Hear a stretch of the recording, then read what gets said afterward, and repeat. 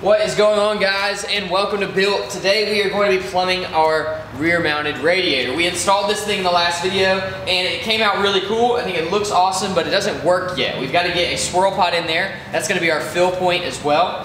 So what that means is swirl pot, we've got to put some sort of vent in here to vent out to the swirl pot. We've got to vent the top of the engine as well, and then do a drain down to the bottom of the radiator or to the coolant hose, the lower radiator hose, I mean.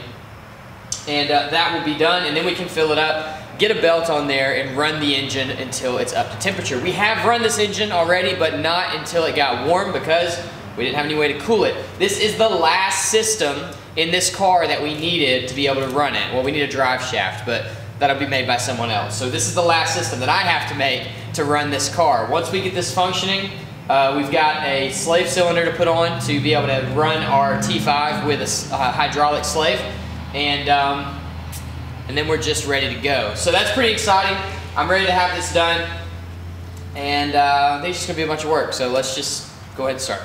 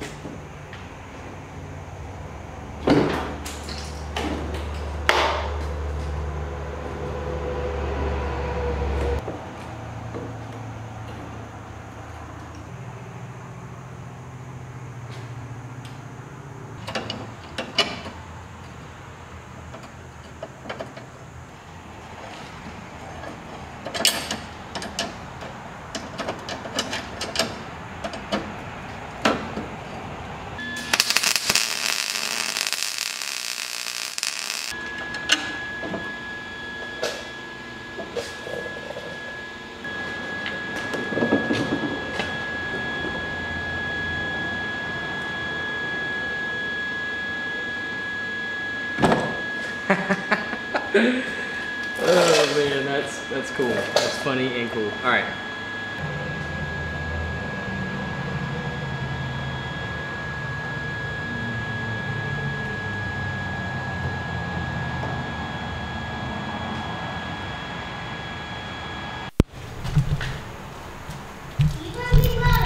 Well, I need you to not drill because I'm about to film. No drilling. Quiet on set.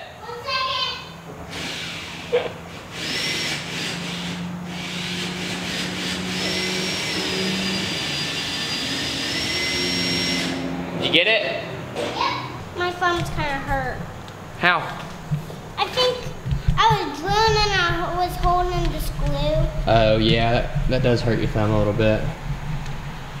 All right, so we put this on. It's called swirl pot. Say swirl pot. Swirl pot. It's fun to say. Swirl pot. Swirl. And I went ahead and drilled and tapped a hole into my radiator. Hang on, there's a car coming. And we put a hose nipple into that. Now the reason I did that, I'm not sure if this is necessary, but it made sense to me. The whole point of this swirl pot. I don't really like this. You want me to let you down? What's really cool is that one, but it needs like one more bottom and feet, and like we can put up there, and it would look like a real race car. You're right. It would be really cool. Yeah, that would be really cool. Yeah. Yeah, Daddy's got to make some new stands for that one, and then that one, we'll get that one set up for this car too. Yeah. Yeah. Also, the whole point of the swirl pot is to bleed air off, and I think that you've got to pull air from the top of the radiator and the top of the engine. Normally you would go to the radiator cap, but our radiator doesn't have a cap, and we don't actually have a fill point either, so we have no high point on the cooling system. So I decided to put this in there just to vent off air. This neck, this kind of upper radiator hose neck thing is our highest point. So now we have a vent there for air to escape. Sure. So that's connected now. We've got to do this other connection, which goes to the engine, which I'll show you in just a minute. And then we've got the drain on the bottom that's going to allow any coolant that gets separated from the air is going to go down through the drain and back into our cooling system. Any air that comes out of the top right here. So it seems complicated, but it's really not. You're just trying to bleed all your air off the top of the engine and the top of the radiator where they're going to collect. You got to turn that down so we don't get copyright infringement. All right, so this is now our radiator cap. I think this is going to be our fill point as well. It might take a long time to fill, but I think that's what's going to be the deal. And then we've got to get, hey, you can't play that. So this is like a normal radiator cap, like what you normally have on top of your radiator. Under a certain pressure, it opens and lets air escape, which is pretty cool. So we will run a coolant reservoir, which I've ordered. I think I'm going to sit it right here next to this. I've got kind of an open space here where the spoiler cutout is. So we'll probably just stick the reservoir here too, run that to the reservoir, and that'll just catch everything that's extra, basically, bleed off the air. Yeah, so I think I've got this system completely figured out. We're gonna go ahead and get it all filled and everything and run it with this just open. We might run a hose off to the ground or something. But ideally, this shouldn't be bleeding off a bunch of fluid. It might get a little bit of liquid out, but mostly it should just be air, as far as I understand. All your liquid should go out the bottom and back into the bottom of the radiator. Now, the cool thing about this radiator is there's already a port on the bottom. I don't know what it's for, but we're gonna use it for the drain for this. So I've got some hose. Heads up, buddy. The clearance is so tight there. Wait. Here it is. Oh. I've got some hose here, and that is gonna connect this to there. And it's going to be the connection from this port all the way to the top of the engine. So let's go to the front of the engine. We'll plug this up, run it all the way through. We're just going to follow our other pipes and plug it in here. Then we'll plug that one in there, and then we'll be ready to put coolant in the system. Now, on a lot of the engines that I've seen, people are connecting to the head as their coolant port to let air out. In this engine, coolant flows over the top of the intake manifold, which makes me think that that's the highest point in the car. And so I put in a plug right here at the top. Plug that in right there, and then this, I'm just gonna follow the rest of my coolant lines.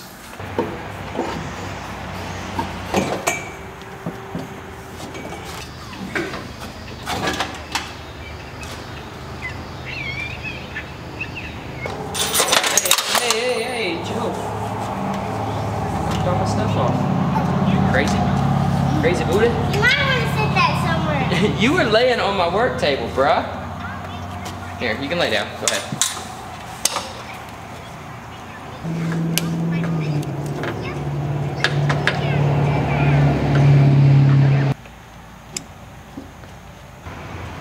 What you doing with my hammer over here?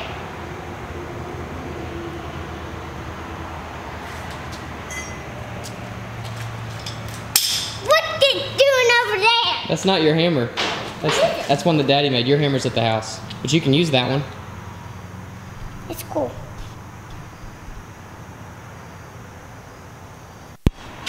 I'm gonna try to explain what I've got going on here, but you should know that I just learned what this thing was like a week ago, and it may not be right. We'll find out in this video.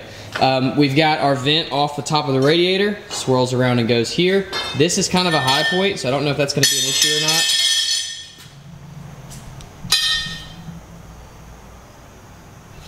But we'll see. We'll know. We'll be able to see it literally, so that should help. And then we've got this one, which is our vent off of the engine. It runs all the way up to the front and into the top of the intake manifold. And then we've got this one, which is our drain. You can see it goes down to the bottom of the radiator there. We had a little area that we could drain into. I guess that's gonna work. Normally you would go into the lower...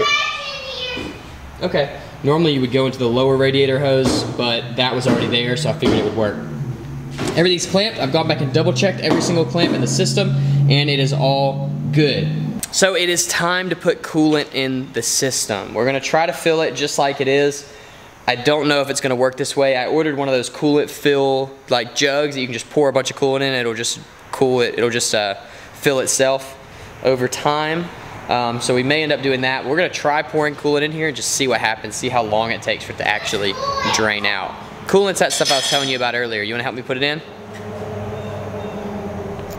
Always ready with my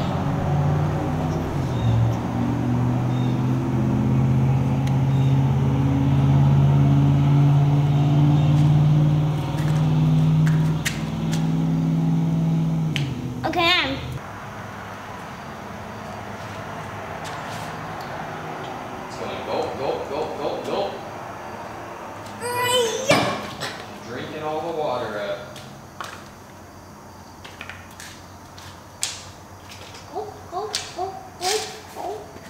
So as you get bigger, you get more fingers? Your fingers get bigger. No, your fingers get bigger. There's still only 5 fingers. You got 5 fingers and I got 5 fingers. Well, I do hear leaks. What? You hear leaks? Yeah. Well, you gotta help me find them then. Uh-oh.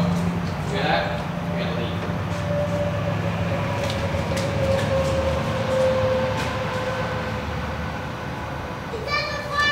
It's at the front of the car. See it? Something just came out. It's like, it goes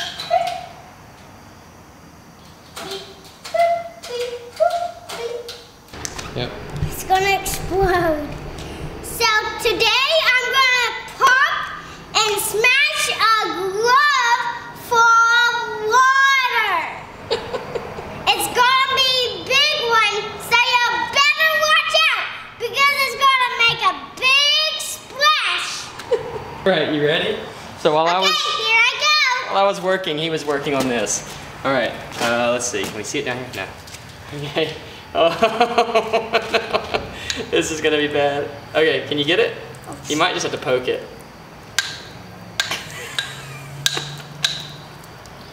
You are waiting for that. Oh, that was awesome. All right, let's go get parts. Oh, hey, it's mommy. Mommy. So I lost little Manny, had to go to sleep, but I did find my leak, and I went ahead and got the stuff I needed to fix it. And it is right here. You might notice I have 2 ports from, I actually got 3 ports for heater core, and none of them have hoses on them, so that's what was leaking. I did have some bolts missing from my water pump, so I'm glad that those leaked because we were able to seal up the water pump as well, like a bolt right there and then one underneath here. So that's good. Our water pump is all the way installed now, which is good, but the leak was definitely coming from our port right there. So I've got some hose that I just picked up, and I'm gonna loop it, basically. I'm gonna loop these 2, and I'm gonna block this one off. We got some weird stuff going on with this car because it's a hodgepodge of a bunch of different parts from a bunch of different 302s. So we'll loop the water pump one, and then we'll cap that one, and I think we'll be good to go. We'll start refilling this thing again. All right, so now we are looped. Not the prettiest thing in the world. This is what I'm talking about, but it is done. And then we capped off this one that we don't need anymore. What we will do, so we have heat, is run our heater up to, we've still got this like MG factory heater core kind of situation right here. There's a port there to port there. So we'll just run those up, but for now, I just want to make sure, well, I want to limit the amount of things that could fail. I don't know if that thing works. I don't know anything about it, so for now, we're gonna loop this, just not worry about it, and we'll run the stuff that we put in the car, and then later, we are gonna need heat for defrost and stuff like that. We'll run into that. We may have to replace it. I don't know. We'll see. But now it's time to fill again. I think we're gonna need a lot more. All right, so we can't really get it to fill up because the thermostat's closed, and we want to run it and get the water pump to try to circulate some of this coolant, and we'll just fill it up with a hose on the back as it pulls coolant into the system. I think it's gonna work.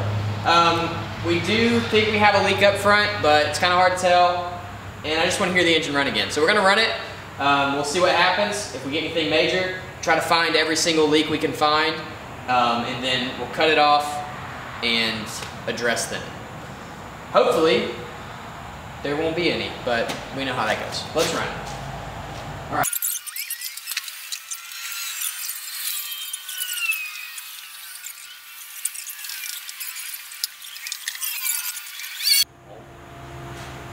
Okay. Probably needs some time.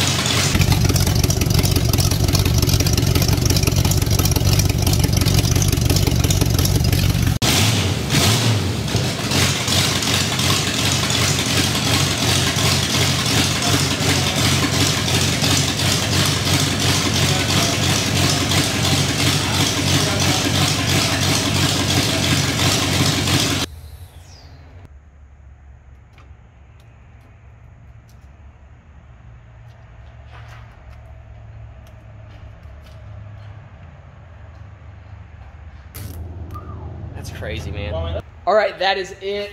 The coolant system is done. We've got our fans on. We haven't run them yet, but that's because I'm going to do that with the wiring harness. So we'll plug those in. We'll probably run them off a temperature switch instead of just like I thought about just having a fan switch in the car, like race car style, but I think I'll do a temperature switch. It's easy enough. None of my pipes leaked. I'm as surprised as you. None of them leaked. None of the joints leaked, anything. So that was awesome. Everything worked the way it was supposed to. All the way up to the front, you can see it's just absolutely dry. We ran it and got some water flowing through it. Everything just worked. Now, where we did have an issue is our thermostat housing is leaking out the bottom. I tried some RTV, and that didn't work. I guess I didn't use enough. But I got online and read, and it turns out there's a lot of issues with these not mating up really well, and you have to just basically glue them on. So we'll do that. We'll let the coolant kind of chill out, drain some out, and redo that. And then we had a leak from this little plug right here, but I think some Teflon tape will shore that up. And that's it. That's all of our leaks. Water pump's working. You can see we got this belt, and our tensioner worked for the alternator and everything. Everything's running like it's supposed to, which is really awesome. One of the biggest issues people have with swapping a 302 is the pulleys lining up, and ours do. So that was 100% luck. You can see we haven't wired this up yet, so I think the next big kind of mechanical thing to do is going to be wiring everything together, which shouldn't be hard. We've got one wire for this, 3 wires for that, 1 wire for a fuel pump, and then our fans and stuff like that. So we will get that done. Not that big of a deal. But I'm going to shift gears. I told you guys that I had a really crazy deadline, and the deadline is the end of this week. So what I'm going to do is I've got a little bit of fiberglass fab to do. We're going to, I'll just show you guys later, but we're going to do some more fab work. Nothing major. We're just going to clean everything up. I want this car to be really, really nice. And so we're going to clean up some of the lines. We're going to clean up some of the work. One of the things I haven't really talked about on the video is this side of the car. This fender is actually not wide enough. See that? So we've got to come out about 1 inch, but it is wide enough down here. So I think what's going to happen is we'll just section this, pull it out, and do that. I'll do a video on that, but here is the real kicker. I am not painting this car. This is a first for Built, and I think it's going to be a good thing for us as a community and as a channel, because I'm going to get to send this car off to get painted, and while it's being painted, we'll get to work on the Fatson. We'll get to work on a new project that's coming up. Very excited to show you guys. Some of you guys already know about it. The cars are really loud here. But we're going to get to work on some other stuff, and it's just going to free me up to get projects finished. That's something I've really been struggling with this year, as you guys know. So I'm working on it. I'm trying to get it sorted, and I think we've got a good plan. So at the end of this week, today is Tuesday. At the end of this week, this car will be done by me. All my stuff will be done. It'll go to body work. It'll get body worked out and painted by a buddy of mine named Cam. And I'm giving him 4 weeks to do it. And so in that time for the channel, we're going to go to other things. I'm going to order a drive shaft for this. We're going to work on the Fatson and other things, but basically what's going to happen is I'll get all the parts I need to be able to drive this thing so that when it gets back from paint, we can assemble it, we can drive it down the road, and it'll be done. You know, it'll go down the road, it'll drive, we'll be able to video it and all that cool stuff. The interior is getting done by another friend of mine, so we're going to get that kind of quoted and figure out when we're going to do all that. We're going to go do full interior on this thing for the first time ever, but I'm not good at interiors, and I'm accepting that. So we're going to get somebody to do that as well. But this car is getting done, and I'm really excited about that. So, all of that to say, I've got a lot of work to do this week. I will video it. I don't know when you guys are going to see it, because I may include it in the paint video. We'll see how it goes. But we got a lot to do. The cooling system was a huge, huge task, and I'm so glad that's out of the way and that it functions. At least it seems to function right now. We'll know more later. But it doesn't leak, which is huge. We've got 4 gallons of coolant in this thing. It may need a little bit more once all the air kind of bleeds off. I don't know, we'll have to see. But this is it. You'll notice I didn't put an overflow reservoir. I did order one, so it'll go kind of right here in the same vicinity as the swirl pot. We'll put an overflow over here, and it'll all be a sealed system, and it'll bleed itself, and that will just work. All right, I think that's everything. I hope you guys enjoyed this part of the build. This was a big surprise. I have planned on this since I ordered the spoiler. I just didn't know how we were going to be able to make it happen, and we made it happen. And I think it looks awesome. Another thing that it does for us with the MG is we don't have a lot of radiator space. So you can see we've got like almost none right here, and the hood is super low. So we're able to run a full-size radiator with this 302 swap. 302 swap sounds sick. It shoots mad flames. We'll have to figure that out. It's super rich right now. But, I mean, it works. It fired right up again, which is just awesome. Just awesome. All right. That's all the talking I'm going to do for now. Thank you guys so much for watching. I hope you enjoyed this. I hope you're stoked about the rear mount radiator and the spoiler and everything else that's going on back here. I'm going to flip to the front of the car tomorrow. And if you want to see that, come to Instagram and I'll post some stuff on there. We're going to shore up the bumper. We're going to shore up the front fenders. We're going to go through all of the body work and make sure everything's flat enough for Cam. And then Cam's going to take it and paint it. And I cannot wait to show you guys the color. We'll see you in the next one. That's all.